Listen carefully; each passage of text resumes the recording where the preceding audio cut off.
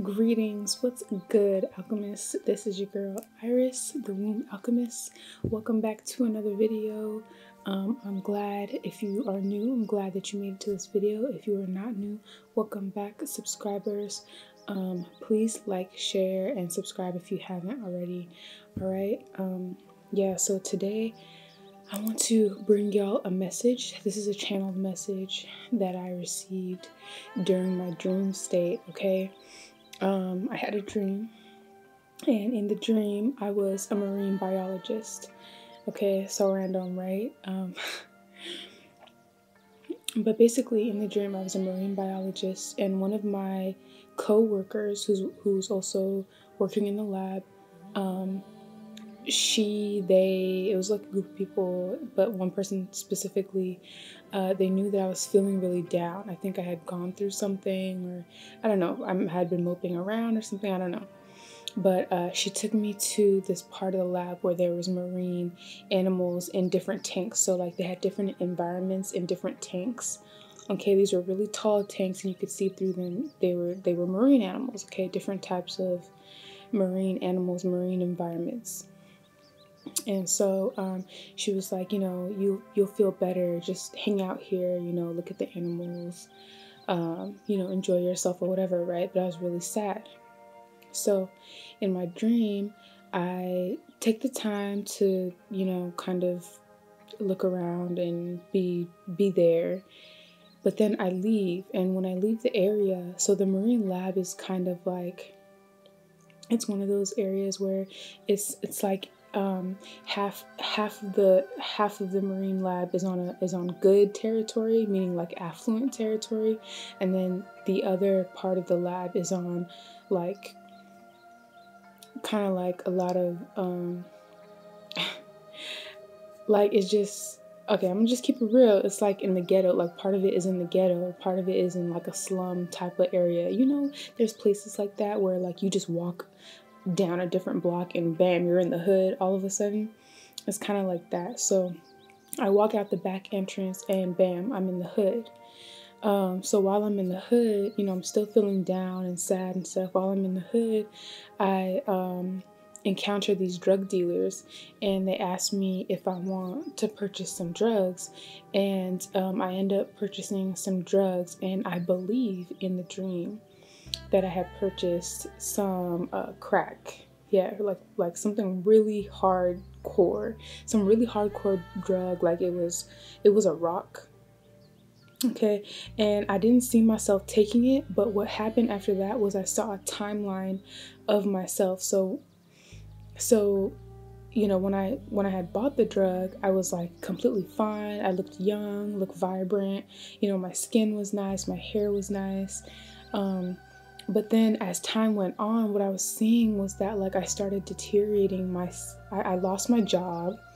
Okay, first of all, I lost my job, and then I remember just being so hooked on the substance. I became very, very, like just totally, completely about the substance. My life had gone from being sad, depressed as a marine biologist, okay, to like only thinking about crack, only thinking about drugs. I don't even know if I'm supposed to say that word on YouTube, but yeah, only thinking about this substance, okay? And I saw my skin start to like sag and get wrinkled. My hair became like shorter, but not like short in a cute cut, or you know how people cut their hair in cute short ways, but it became like if somebody had like pulled my hair out. That's what it looked like. It was just all over the place. I was all over the place. I was wearing like a black t-shirt. I had lost a lot of weight. I just had lost myself. Okay, and there are a lot of people who can take hardcore man-made drugs and still go about their life. Like people can be functional addicts, you know, no matter what it is. But I'm talking about man-made stuff, like if it's powdered, if it's in crystal form, okay? I'm talking about like real drugs, pills. That's what I was shown in the dream, okay? It wasn't talking about Mary Jane or alcohol, okay? I'm talking about like really, like you got to make it in the lab. Like somebody got to put chemicals together and flip it, and you know what I'm saying? All that, all that stuff. All right, so I watched myself completely deteriorate, and it made me so sad in the dream to like look at myself in that state. I was in a complete daze. Okay, I had no idea. At that point, I was doing, I didn't see myself doing this stuff, but I knew that I felt it. I knew I would do anything for that substance. I was ready to do sexual acts for that substance in order to get money just to buy it, you know, and it, after the dream was over and I woke up, it put me in a really like sad state, but I also felt like I had to make a video. Now, this video is focused on people who are really, really depressed, okay, really sad, and who have been depressed for a really long time, whether their life is not going right, whether, you know, you have a loss, you lost somebody, financial issues. It doesn't matter the reason why you're depressed, okay? You can be depressed, honestly, because your diet, the way your lifestyle isn't, you know, supporting your emotional body. Okay, you can be depressed because you're eating certain types of foods that cause chemical imbalances in your brain. All right, it doesn't always have to be like something happened to you. All right, because things are going to happen to us. Everyone has that, no matter if you're rich, poor, affluent, you know, from the hood. It doesn't matter. Things are always going to happen to you. It's not that the grass is greener on the other side, okay? Because everyone has their problems. Trust me, it's how you face your problems. If you're able to face your fears head on, okay, if you're able to self-regulate. Some people who are in a weak spiritual state, they'd rather turn to something external to them to numb the pain because it's just too much for them to bear. All right, we have to, you know, and I'm not, you know, I've had times. I'm not better than anybody else. Okay, I've had times where,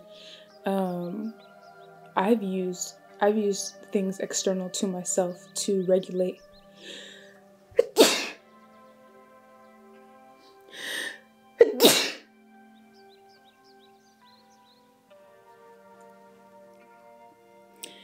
To regulate my emotions as well, okay?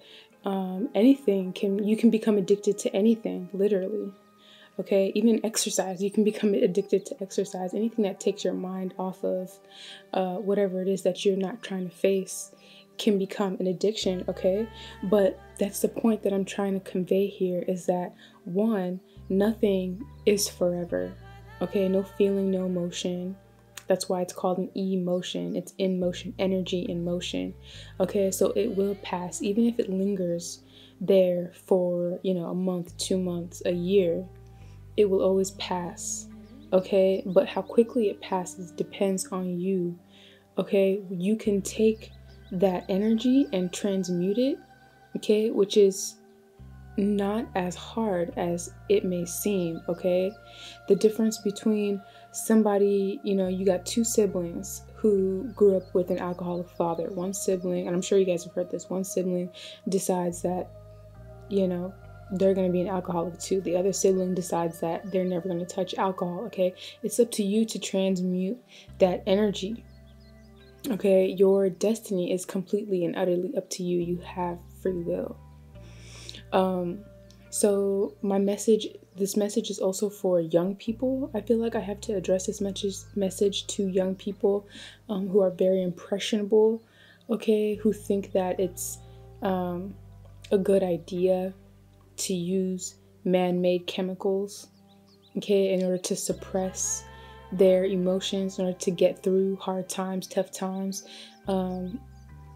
You know, sometimes we romanticize these things, like even romanticizing alcoholism, you know, like that's not, no, because that can really take you down a really terrible path, okay? And you will dive deeper into depression. None of that, anything that numbs you is not a solution, okay?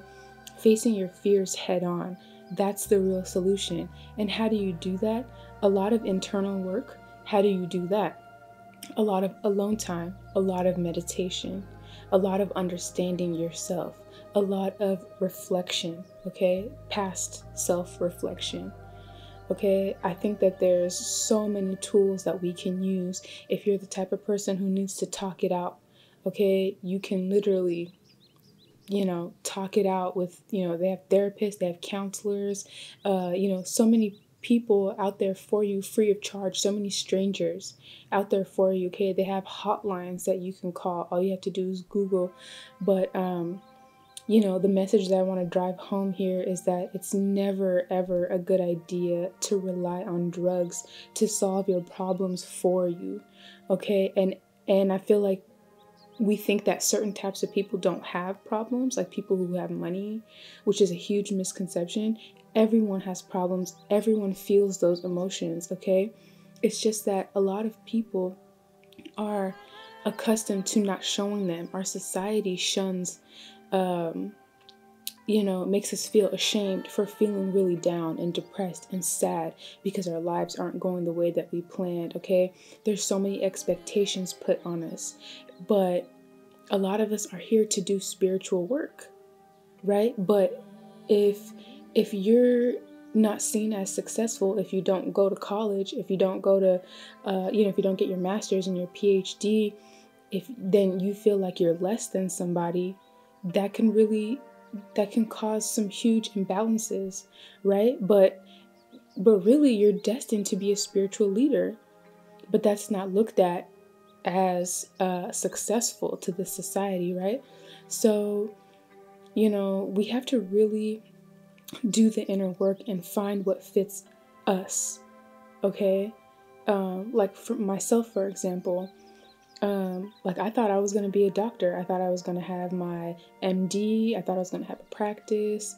But spirit totally, that course was totally blocked because, and the way that it was blocked is it looked like depression for me in school. It looked like anxiety for me. It looked like I was having all of these different emotions while in college, in school, and I was so turned off by the process of school, because school's not really, this is another story for another time, but the way that they set up school right now, it's not really to create leaders who can excel in their fields.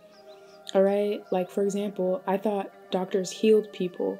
Once I started really getting into my pre-med and I shadowed doctors and stuff, I really saw that all they did was prescribe medication, okay?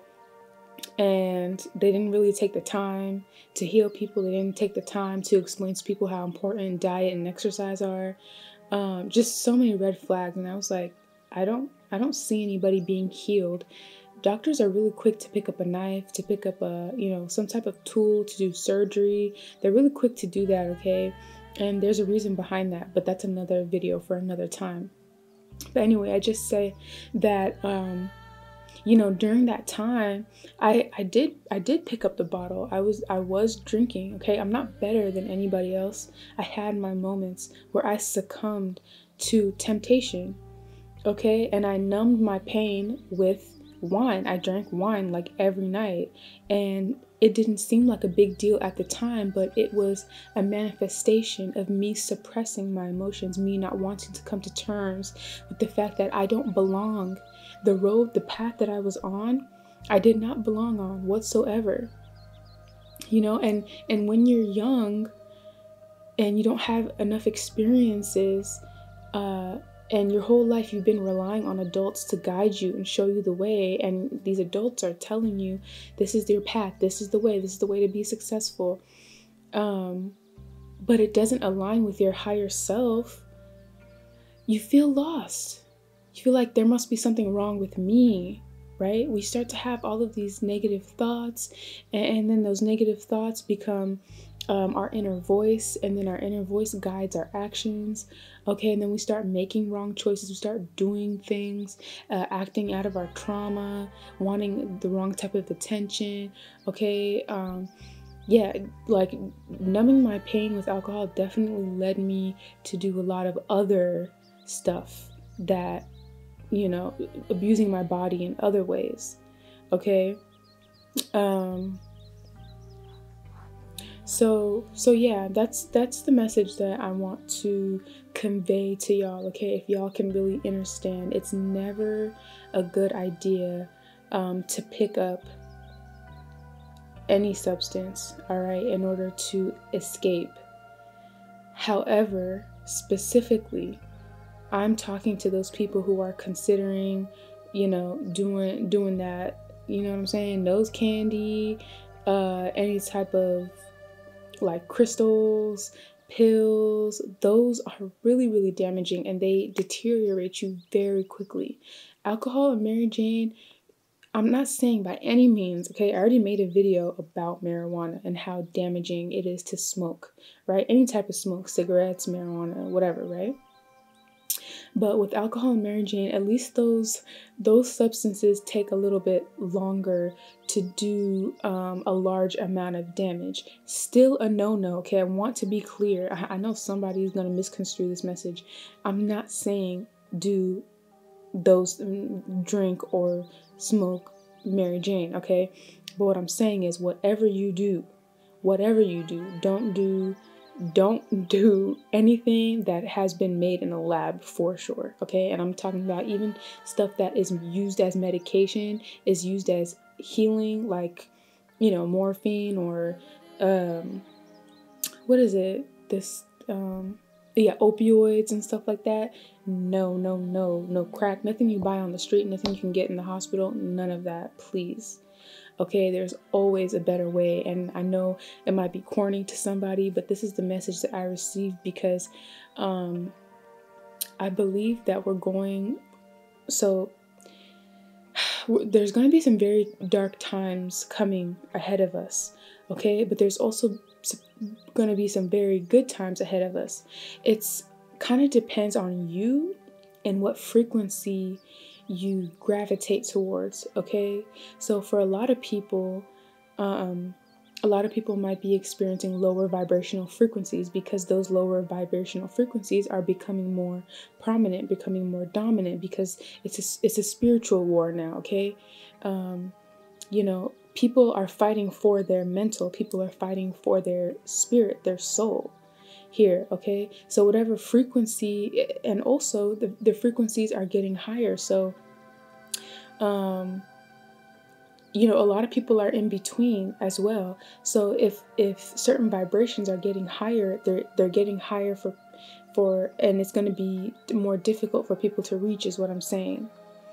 Okay, so vibrations are getting higher, all right? There are some people like myself who are really happy, who are really joyful, okay? But Spirit already told me that I'm going to watch a lot of people perish, all right? Don't be part of that group of people that perish, because just as much as the vibration is getting higher, the vibrations are also getting lower, all right? Temptation is going to be at an all-time high. That's what I'm trying to say here. All right, so I will definitely be praying for the collective. Okay, I will definitely hold y'all in my heart. It is true though, the weakness of spirit will have you very very vulnerable out here. Okay, because that's just the gap is getting bigger and bigger and bigger and bigger. Okay, so you have to choose which vibration you want to embody. All right, and we're also coming into a time where it's going to be really hard once you get into a low vibration. It's going to be hard for you to come out. All right, so just don't go for it. All right, if you feel that you are really down and you are being highly tempted, okay, and there's somebody around you who has stuff, who has drugs, okay, easily accessible to you, you're gonna have to be very, very strong, very strong. Remove yourself from people, okay? This is a time where we should be going inwards anyway, all right? It's very important to go inwards. Remove yourself from people who are tempting you, okay? Save yourself. Literally, you are important enough. This is about self-worth, okay? It's about Whether or not you think you're worthy, okay, this world will make you feel like shit. It'll make you feel like you're not worthy of your desires, of your wants, of being happy, of being whole. Okay, it'll make you feel like you deserve the trauma that happened to you. It'll make you feel like you deserve your parents, talking to you like shit, treating you like shit, okay, or your caregivers, whoever raised you, all right? But that's not true. It's all an obstacle. It's all an obstacle for you to overcome. Okay, the expectation is that you are going to overcome. The truth is that you will overcome. For those of you watching this video, you will overcome. It's part of the plan. All right, and as you hear my voice, as you listen to this message, you are already overcoming. You are already healing. You're already waking up. Okay, so I love you all. Like I said, I will hold you in my heart, in my prayers, okay? You got this, all right? You're on the right side. You're on the right side of the movement, okay? On the vibration scale. You're on the right side, all right? Just hold tight, okay? Because everything's falling into place. It might seem dark, but that's because you're a seed and you're getting ready to bloom, all right? So I love you so much, and I will see you in the next video, all right, healers? Peace.